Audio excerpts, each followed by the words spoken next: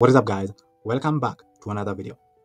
In this video, I'm going to show you how to scrape Google Trends by creating a simple workflow in N8N. Let's get started. To scrape Google Trends, I'm going to use this tool called Apify. Apify is an incredible tool that you can use to scrape any website and automate projects. So to get 30% off your first purchase of this tool, just click the link down below in the description and then go ahead and create an account in Apify. And after creating an account in Apify, head over to Apify store. Here, we're going to search for the website that we would like to scrape. In our case, we would like to scrape Google Trends. So I'll search for Google Trends right here. Then click on search. Here you'll find the various tools that you can use to scrape Google Trends. I'm going to use this tool right here, so I'll open it in a new tab. This is the tool that we're going to use to scrape Google Trends. For example, we can scrape trending searches in the United States in the past 24 hours. And now to do that, I'll just click on Save and Start right here in this tool.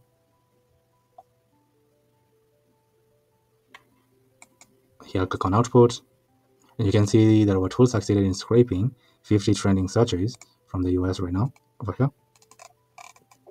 So you can see rank number 1 is Iran attacks US base.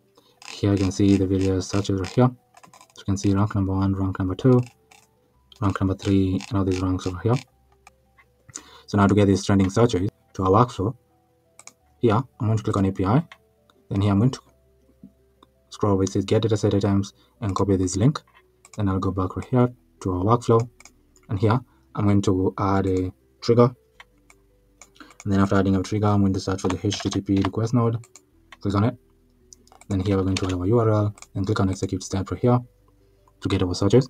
So you can see the trending searches right here. Rank number 1, this is current trending search. This is the second one. This is the third one right here. Fourth one. Fifth one, and you can go on and so forth. In our tool, you can also choose to turn this off or here and perform a keyword analysis. For example, here we can add a keyword like Bitcoin and see how it has been performing in the past day in the searches. To do that, I'll click on Save and Start. You can see that our tool is running. Let's give it a second for it to scrape the results of Bitcoin. You can see it was a success. Here I'll click on API, then copy the get dataset item, and then in our node I'll paste on a URL right here and click on execute step. So here you can see the keyword Bitcoin, timeline data here.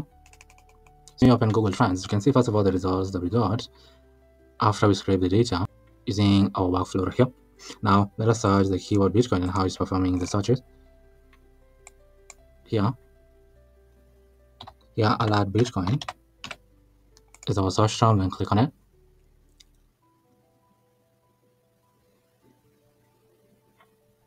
So here you can see how it has been performing. So for the past, here we added the timeline as 1 day. So you can see at 22:40, it was at 61. So at 22:40, you can see it was around the 61 mark over here. So that is what these numbers mean. Here, the trending search, and it's out of 100. So when you see 55, it was 55 out of 100. So it's way above average. I'm mainly interested in scraping Google Trends that have been trending in a specific place. I'll enable trending search mode here. Here I'll turn everything to off. Then enable regional data. Then click on Save and Start. Now click on Output. You can see it succeeded in scraping the trends for us. Then here I'll click on API. And here I'm going to copy the get dataset item. Then here I'll paste our URL right here. Then click on execute step.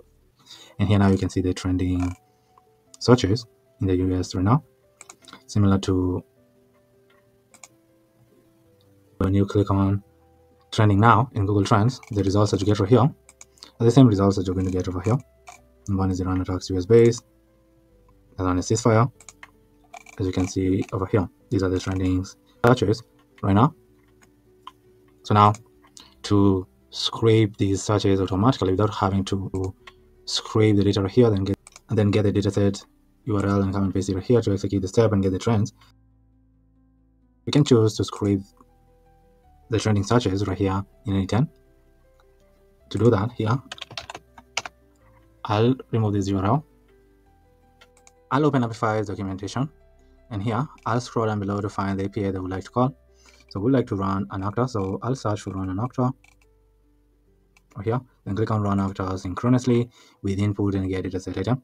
And here I'll copy this URL, then go back to our HTTP request node and click on import CURL and paste the CURL here, then click on import.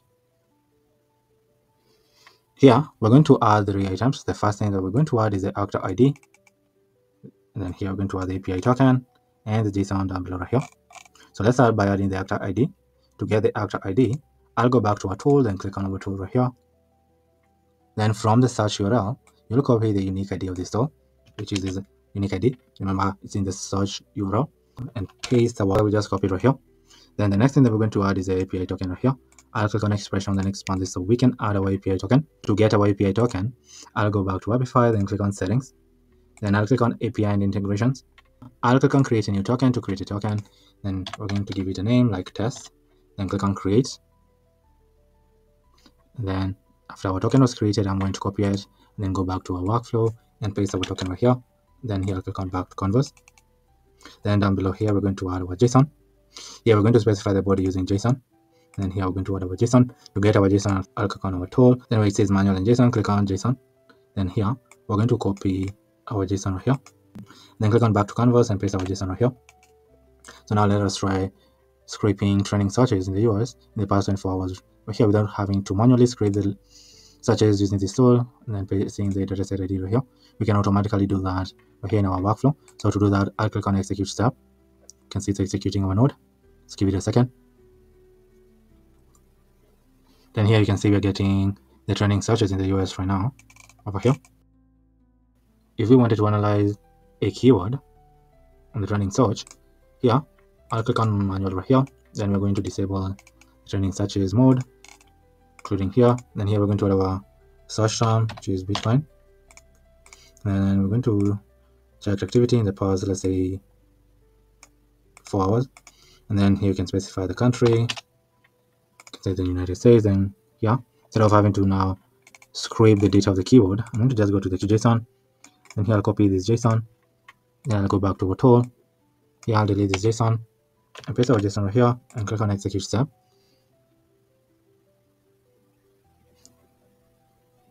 Now you can see we're getting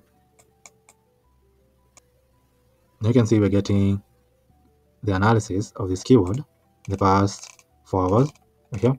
So at 1953 it was at 57%. It's amazing.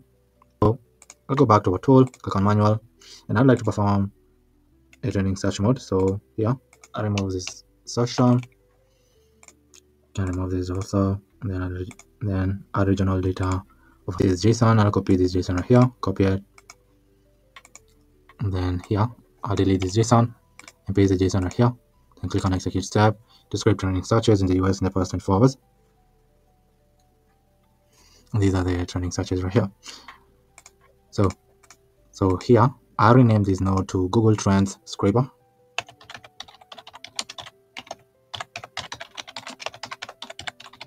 Then click on rename. Now that we've gotten our trending searches right here, I'll click on back to canvas. And then we can add our trending searches to a spreadsheet. On Google Sheet, I've created a spreadsheet that I've renamed to trending searches. And then here I've created a sheet that I've renamed to trending searches. And this is the sheet that we're going to add our trending searches. Here we're going to add the rank, the trending term, trend volume of the term. We're also going to add terms related to our trending term right here. So now let's go ahead and add our trending searches to this spreadsheet. So to do that, here I'll search for Google Sheet. Click on Google Sheets, then click on append drawing sheet. Here I'll choose our document, which should be trending searches. Our sheet will be the trending searches sheet. And here we're going to add values to our columns in our spreadsheet. So to do that, I'll click on schema. And then for the rank, we're going to drag the rank right here. For the trending term, we're going to drag the term right here. For the trend volume, we're going to add the trend volume right here. The related term, we're going to add the first related term right here. The second one right here. The third one right here. And the fourth one right here. To add these trending searches to a spreadsheet, I'll click on execute step.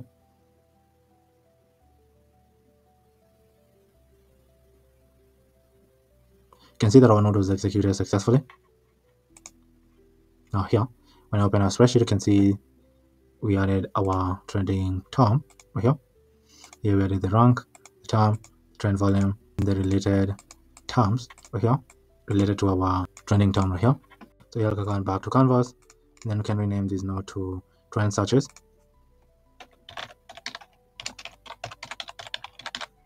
Then here I'm going to click on rename, and here I'm going to click on save. Now we can try to scrape searches in a different location. So we can try this time, we can try UK, and then click on back to canvas, and then I'll execute workflow.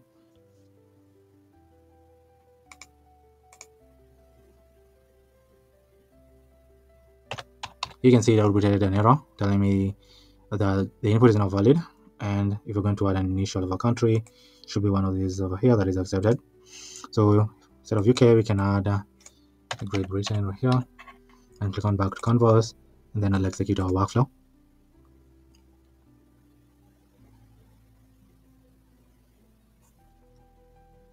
You can see that our workflow was executed successfully. So now I open this node. You can see we added our trending search to a spreadsheet. So this was ranking in Great Britain. So here I'm going to insert a column to the left, and this one I'm going to name it country right here. So this was the US, and this was Great Britain. Now I'll go back to our workflow and refresh it right here. And for the country, we're going to add the country right here. So now I'll go back to canvas, and then here I'll open this node to try and scrape a different trending search in a different location. So we can try Australia, and then here I'll go back to canvas, and then click on execute workflow to scrape trending searches in Australia. So you can see it was executed successfully. When I open this node, we succeeded in scraping a trending search in Australia. When I open our spreadsheet, you can see we added the trending search right here in Australia. So the number one ranking was Qatar, and here's the trend volume and the related terms over here. I can try to scrape a different location. For example, France. Then here I'll click on back to canvas, and then click on execute workflow. So you can so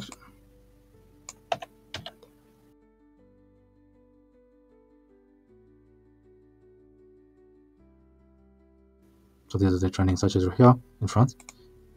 So to do that, I'll click on execute workflow to scrape the trending search in France and add it to a spreadsheet right here. You can see it was executed successfully. Now when I open our spreadsheet, you can see the number one trending search in France right here. Here's the trend volume and the related terms right here, which is incredible. So our workflow works perfectly. Here we are successfully scraping trending searches from Google using this tool in Apify. Then we are adding the trending searches in a spreadsheet. This spreadsheet right here, where we are adding the country, the rank of the term that is ranking number one in each country, the trend volume, and some related terms that are related to the trending search, using the simple workflow that we created right here in N8N. Now, if you have a workflow or an AI agent that you'd like for me to create using N8N, just comment down below in the comment section. I read all the comments, and if I land on your comment and I find it intriguing, I'll come back in a future video showing you how to create the entire workflow or AI agent from scratch using N8N. But for now, thank you for watching, and I'll see you in the next video. Goodbye.